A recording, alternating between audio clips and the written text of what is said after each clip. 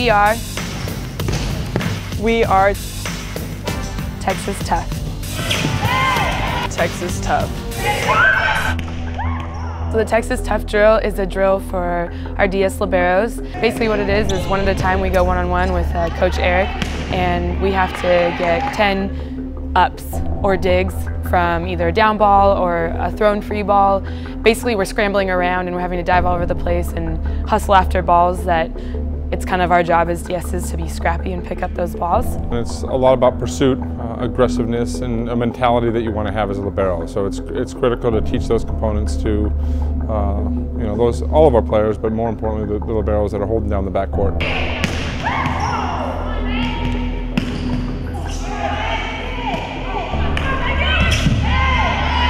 I actually really like it because it gets my adrenaline going, and I'm like trying to chase every ball possible, trying to get every ball up. Gets us groveling for every ball, and even though some balls we may not even be in reach of.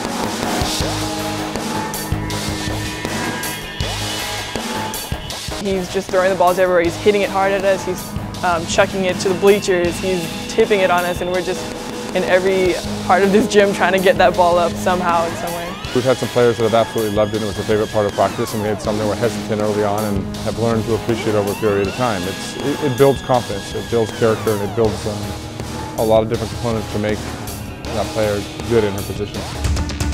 Physically, I mean, it works you so hard, and by the end of the drill, we're huffing and puffing and can barely cheer for anybody else, but we still somehow just finish the drill. I think one of the biggest parts of Texas Tough is just that it's working on your mentality. You know, this whole idea of being so tough.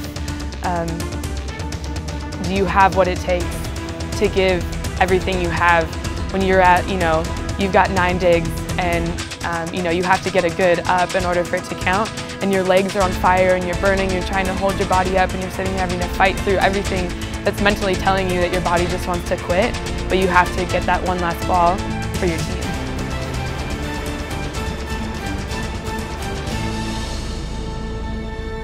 That's what Texas Tough is.